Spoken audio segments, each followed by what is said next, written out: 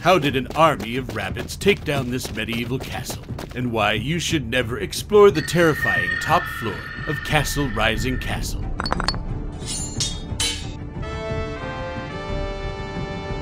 As promised, you will not just discover the saga of how a legion of bunnies fearlessly overran a formidable fortress, and share the spine-tingling accounts of the mad ghost of a queen haunting the very corridors and visitors' encounters with her still occurring today. But we're about to embark on an epic odyssey to unlock the castle's astounding defenses that would make invaders think twice, whilst unearthing its pivotal role in the storied history of the illustrious English monarchy. 1138. In a captivating tale of nobility and grandeur, William d'Aubigny II, a distinguished nobleman, embarked on a remarkable journey that forever altered the course of history. He dared to wed the widow of King Henry I, ascending to the title of Earl of Arundel and amassing unimaginable wealth. That's the real town of Arundel, in the south of England, not the town in that Disney movie.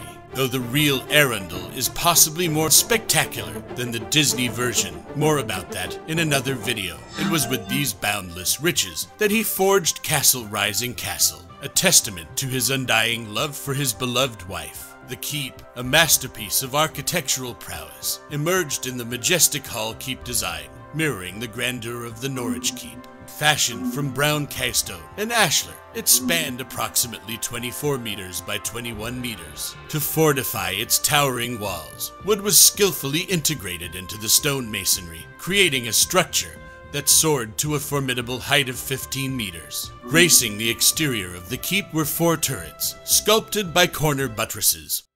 Honestly, you are all so immature, adorned with intricate Romanesque designs, that continue to captivate visitors to this day. It is believed that William's motivation for such ornate detailing was a desire to flaunt his opulence above all else. Yet, while the keep boasts impressive aesthetics, its defensive role was that of a last refuge. Apart from its stout walls and limited arrow slots, elaborate defensive features were scarce. Nevertheless, the keep's pinnacle likely sported crenellations. What truly elevates Castle Rising Castle to legendary status is the opportunity for visitors to step back in time.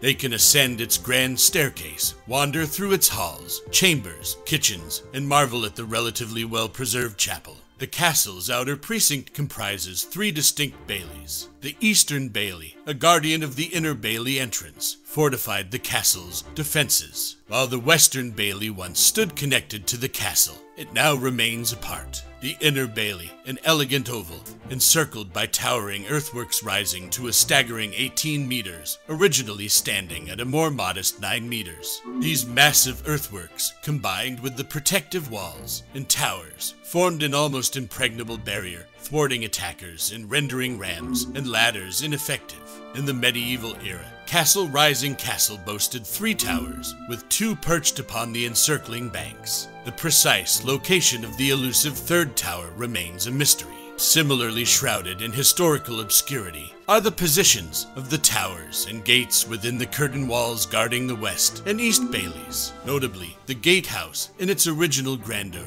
surpassed its current stature. Equipped with a portcullis and a barbican, it represented the pinnacle of defensive design. For any potential invaders seeking to breach the formidable Inner Bailey, they faced a rather daunting dilemma.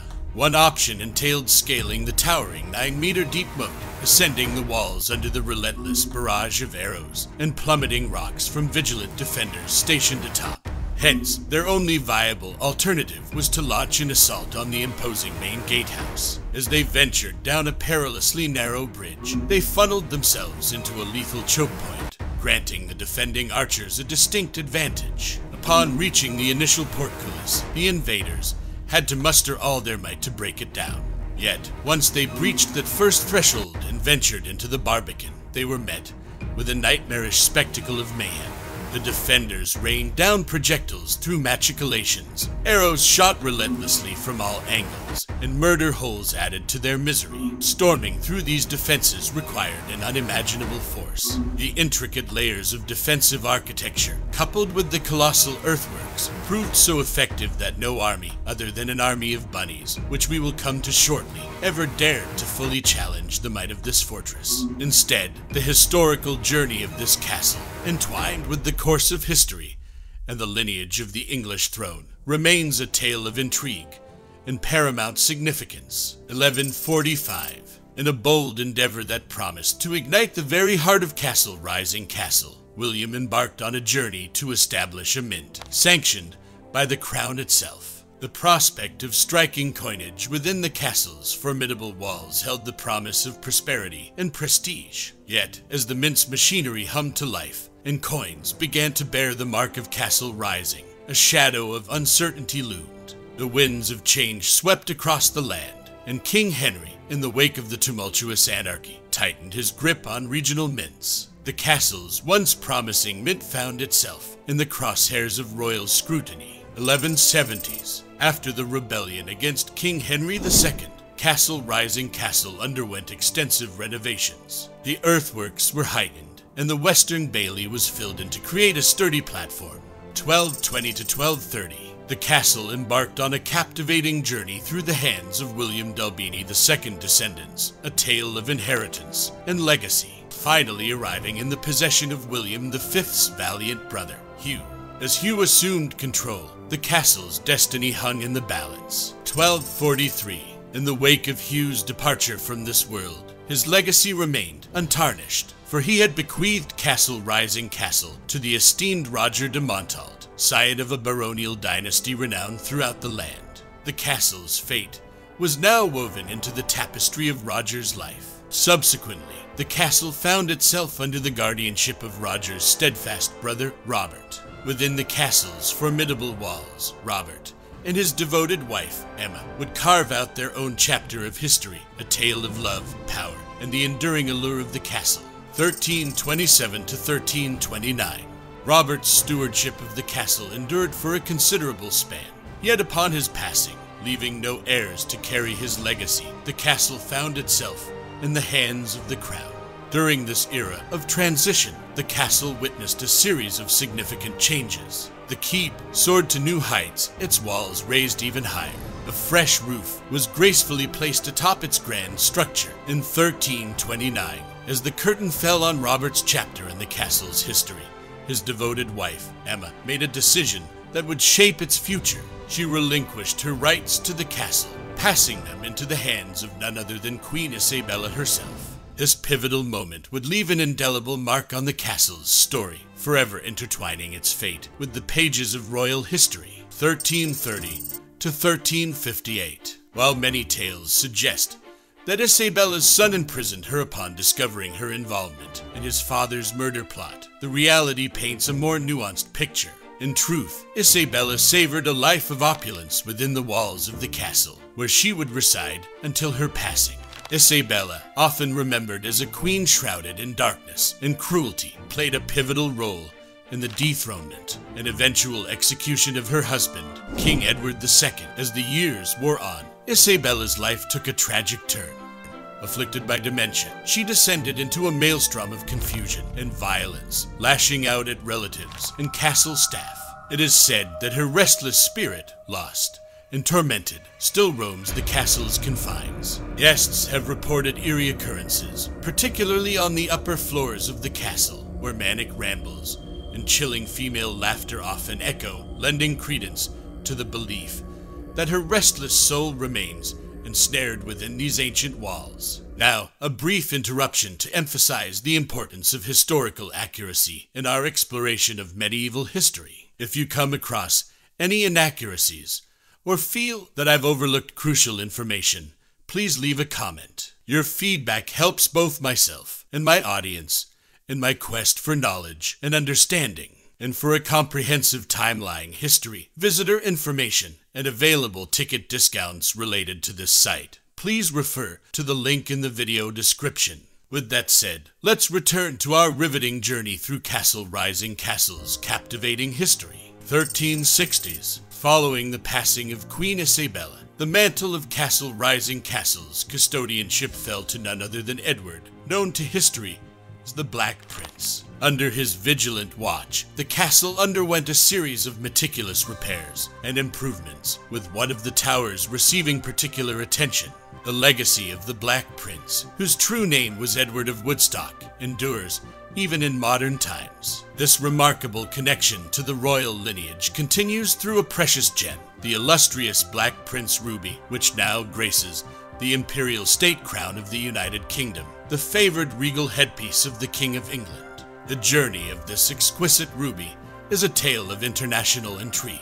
It found its way to the Black Prince through a chain of ownership that included a Spanish king, who pilfered it from an Afghan prince, who, in turn, acquired it from the depths of a mine, not a mime. To clarify, this gem's rich history, like that of Castle Rising Castle, is a treasure trove of captivating narratives. 1378. In a bold and historic maneuver, King Richard II orchestrated a remarkable exchange, trading the esteemed castle for the equally illustrious Chateau de Brest, a prized possession held by John, Duke of Brittany. The political landscape of the time brimmed with intrigue, and this transaction stood as a testament to the king's strategic prowess. Yet, as the wheel of fortune turned, King Richard II faced a tumultuous downfall. His reign came crashing to an end, and with it, the legitimacy of the grants associated with Castle Rising Castle was cast into doubt. The castle, once a symbol of power and prestige, now stood at the center of a legal quagmire, its future hanging in the balance. Early 1400s, the kitchens, once bustling with culinary artistry on the castle grounds, met a dramatic fate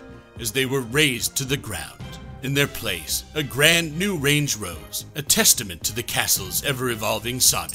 1461. Amidst the backdrop of decaying castle facilities, life persisted within its formidable walls. It continued to serve as an active hunting facility. 1482 to 1570s. From 1482 onward, the once majestic castle began a steady descent into decline and decay. The relentless march of time took its toll, and by 1504, the keep, once a symbol of strength, was deemed rotten, prompting urgent calls for repairs. Despite efforts to breathe new life into the castle with fresh additions, the problems seemed insurmountable. As the years rolled on, by 1543, Castle Rising Castle had fallen into a state of utter ruin. Its keep stood with a collapsed roof, while the Great Hall and great chamber floors had crumbled into oblivion. Regrettably, the castle's deterioration continued unabated.